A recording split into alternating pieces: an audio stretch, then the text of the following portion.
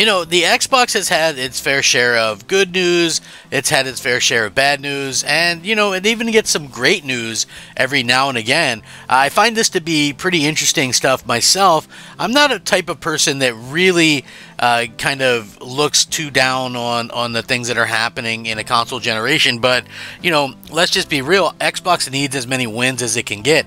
When I first saw the Xbox Series X, I was like, man, this looks like a great console. I'm a type of person who doesn't really like change, so, you know, seeing that it was going to be very much the same UI and things like that as the Xbox One, that was something that I kind of liked. You know, I thought maybe if it did have a new UI, it could have possibly attracted more people.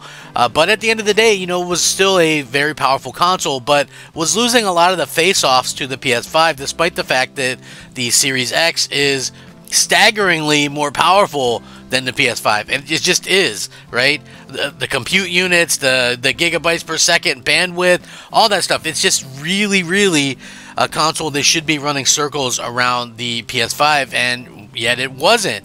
So now we have a sort of a situation where, you know, people are kind of noticing this, and, you know, maybe the Xbox Series X is coming into its own. Maybe we'll start to get people that use it up to its true ability because the PS5 Pro is out. And to be honest with you, the PS5 Pro is only just now matching some of the features that the Series X has. So this could be a really good thing. I want to get into it. I want to hear what you guys think as well. I'm Crap Gamer, and this is, of course, Crap Gamer Reviews, back with another video. I do daily gaming content, so go ahead and slap that like button.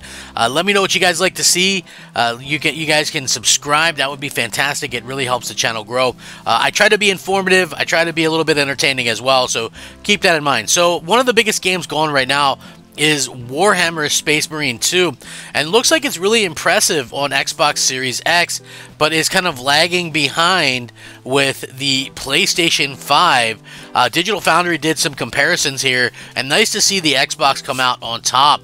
Warhammer Space Marine 2 is out, pitting you as a defender of Imperium against hordes of Tyranids, and Space Marine chaos ensues. The game has been well received by all accounts following its initial preview outing, but it also appears a bit of a curveball when it comes to the usual balance of power between the PlayStation 5 and the Xbox Series X. So, you know, we have to keep that in mind when we look at these things and say, you know, listen, the PS5 had been really kind of taking advantage of, you know, everything that it had, and now we see that the Xbox Series X is finally starting to get its fair share of you know, accolades and things like that. So hopefully we see, you know, this continuing to be the case kind of going forward, in my opinion anyway, or at least, you know, listen, I get it, the Xbox Series X isn't going to beat the PS5 Pro, but at the very least we could get great versions on the Xbox Series X. And you know, again, it's really cool to see with 30 frames per second and 60 frames modes on the table. The optimal way to play, how is that?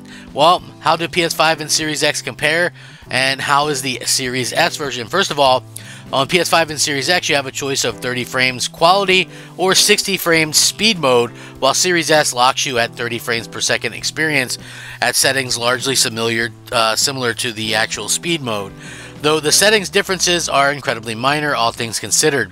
In quality mode on the premium consoles, expect a dynamic resolution from 1080p to 1440p, scaled to 4K with FSR2, while speed mode has a lower internal resolution in the push to 60 frames, ranging from 720p to 1080p, with the FSR2 upscale to 4K. Series S has the same internal resolution range, 720p to 1080p, but scales to 1440p instead, a common output resolution for the machine.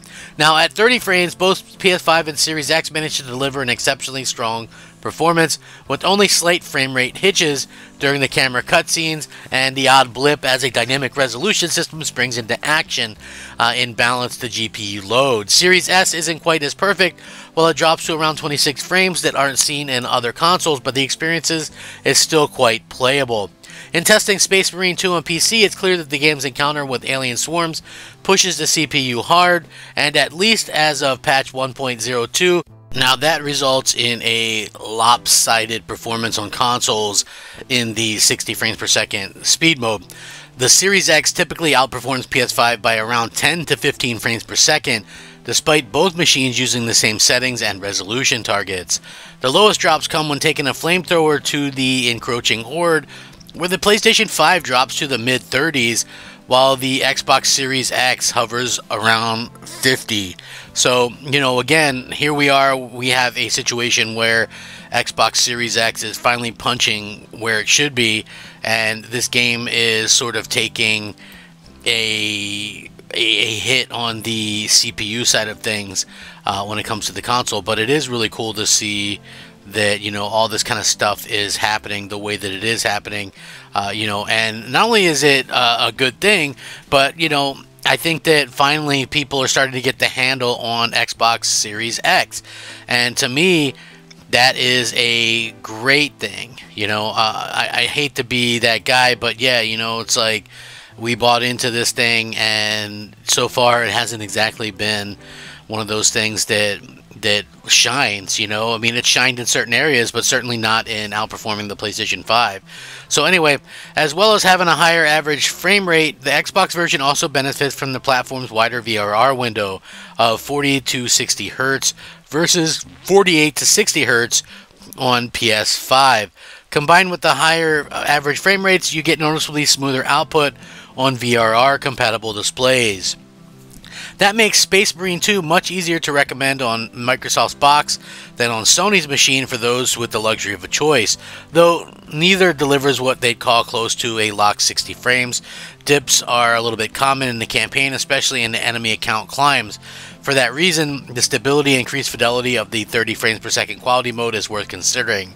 They have seen similar performance differentials in both directions in the past, with some games running better on PS5 while others on Series X, but it's possible that the PS5 version could be improved by a performance-focused patch in the future.